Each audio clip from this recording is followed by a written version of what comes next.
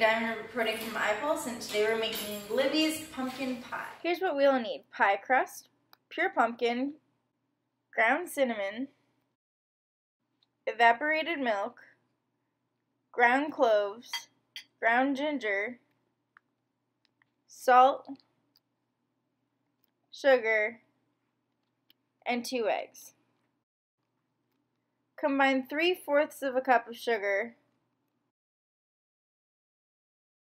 half a teaspoon of salt, 1 teaspoon of ground cinnamon, a teaspoon of ginger, 1/4 teaspoon of ground cloves in a small bowl. Crack 2 eggs in a larger bowl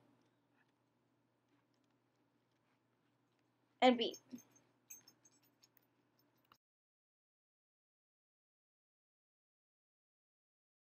In the larger bowl, pour the pumpkin and sugar spice mixture in the bowl.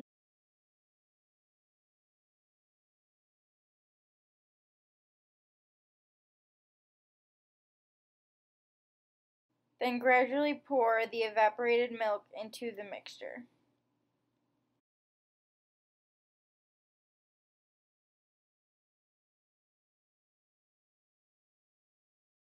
Pour the mixture into the pie crust.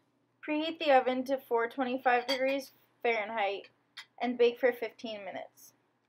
Set the temperature to 350 and bake for 40 to 50 minutes.